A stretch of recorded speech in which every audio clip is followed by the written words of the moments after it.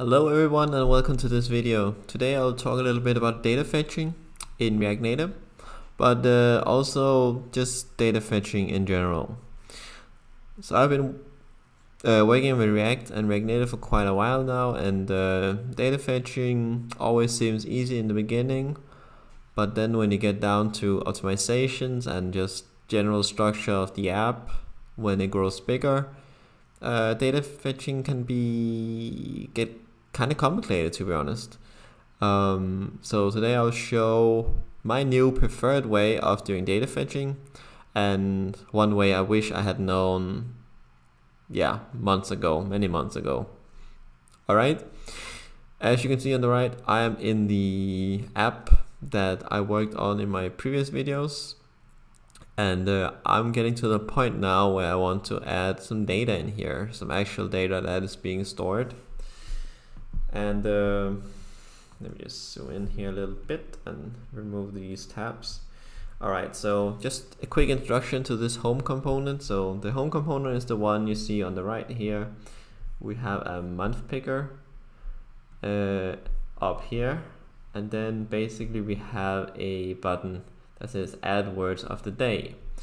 And normally this button is only here if we do not have added a word of the day, but as a test I just set this one to true always, so we always have this button showing here.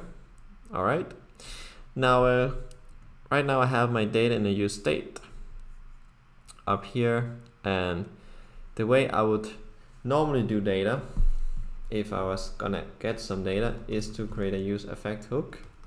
Alright, and in here I would pass an empty array as a second argument, and in my function body here I would do something like API get me all the collections, and then I would just attach it then here, and then do whatever result I get here, set data, and then that'd be all. Okay, so something like this. Now let me just quickly introduce this function. So if I jump into my API file, you can see I have a few functions in here, and basically, as you can see, I am using async storage for saving my data. So for those who don't know, async storage is for storing data on the phone. So if you shut down the phone, you have kind of like a little storage area where you can put in data. So next time you open up your phone, you'll be able to access that data. Although if the phone breaks or something else, that data would be lost forever, right? But the async storage is great for storing data like user data or whatever. And even for dummy projects, you can just store everything in there.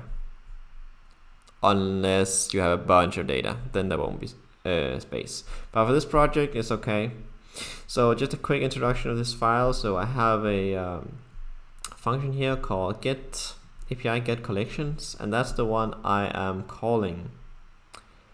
Oh, let me just delete this. We didn't get to this point yet.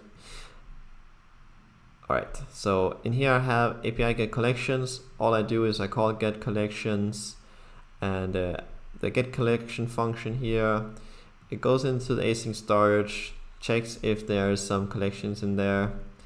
If there is, I will pass it and then return it, and if not, I'll just return an empty array.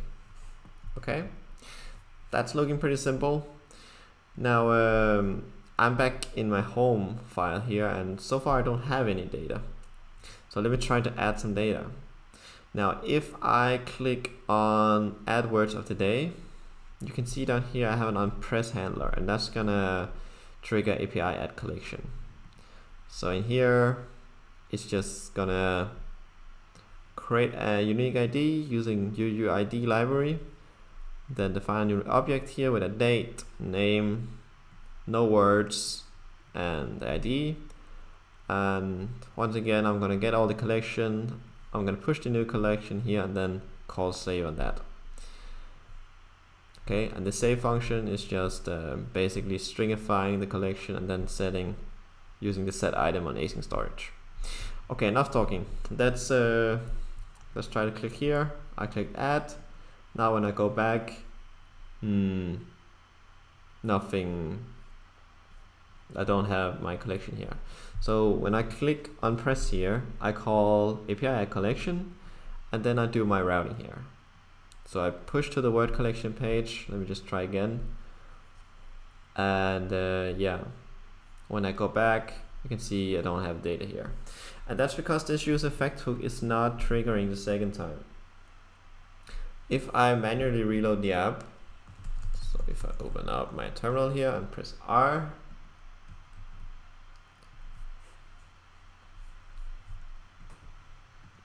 you can see I have my data here, okay? And this hook didn't run the second time because this route was in memory. Now we can fix that problem pretty easily. Or not easily, but if you are familiar with this hook called use focus effect, yeah, something like this, we could pass in our logic here. So this use focus effect hook is from the React navigation library, and basically this hook will run whenever the screen gets focus. So in here I could call something like this, and every time I would end up on this page, this would get called. Okay, so I could go in here, I could go back, I would have my new item, all good. Now the problem is if I went to, let's say I went here, I wanted to jump in on this item and then go back, I would trigger another API call here because I got focus on the screen, but not, the data didn't actually change. So here I'm doing a redundant call. So either we can do this where we just call it once and then we don't get the updated data, or we can all do this and then always get the latest data, but then maybe do some redundant calls. Or we could do something completely different. Now, in addition, when you do data fetching, you also need to have a loading state, right? You also need to have an error state, all this stuff. And imagine if, while you do that, if you have like a generic way of handling that, you could also have some amazing caching capabilities on the side that's just built in. Well, I want to introduce you guys to React Query. So let me delete some of these imports up here, just manually delete that. And then even let's just delete this state here. Okay. Now my app will error out because I don't have any data yet, but we're gonna fix that in a moment. So if you don't have this library, just go to your terminal and then write yarn add React Query like this. This is for React Native and React, as I said, so whatever you're working with, pull that in. When you've done that, you can do use query from React Query, and as the first parameter you just pass in a string that explains what kind of data this is. For me it's collections, and then as the second parameter it's expecting a function here. Okay,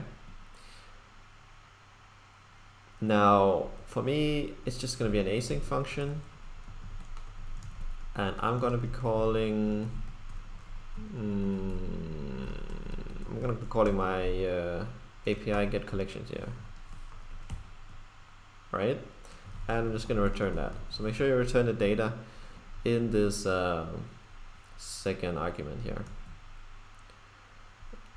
Now what this hook returns is, first of all, it returns data, but it also is loading, so you can render something whenever it's fetching data, and it also returns any potential error messages. When I save that, you can see this data lights up and says object is possibly undefined. And the reason for that is when we call this use query hook, our data will initially be undefined while it's loading. Will be true since we were loading some stuff, and then it will go false. And yeah, we don't know if there'll be any errors yet. But yeah, basically data is undefined. So in here, when we're doing the filtering, the data is at this point undefined. But if we're in TypeScript, we can just, or in JavaScript, we can just do this, which will just make sure that just in case data is undefined, yeah, this will still work. Okay. Now that is pretty cool. So is this gonna solve our problems? Let's try. So if I click here and then click back, oh, we still have the same problem. We are grabbing our items here, but it's not loading.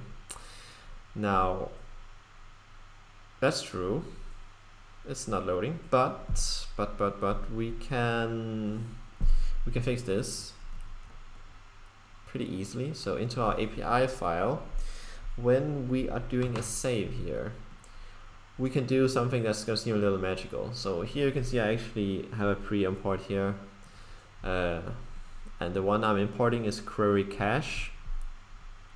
So after I'm doing my, or even before I'm doing my async storage here, I can run a command on this query cache. And at this point you might think, this is a little magical. I'm just importing this strange object from my query and I'm doing something on it. And yeah, that seems a little funky. But anyway, let me show you how it works. So in query cache we have a bunch of methods here. And the ones you will be using most often is either set query data, or you can invalidate queries. I'm just going to go and use invalidate queries and then pass in the string of the query I want to invalidate. So now I'm basically saying to React query, whatever query that was done before that had this name, collections. So if I go back to home, you can see here I called my use query here with the string collections, right? So now I'm saying to React query here, hey, all these queries that was done previously, they are now invalidated, so now to refetch. All right.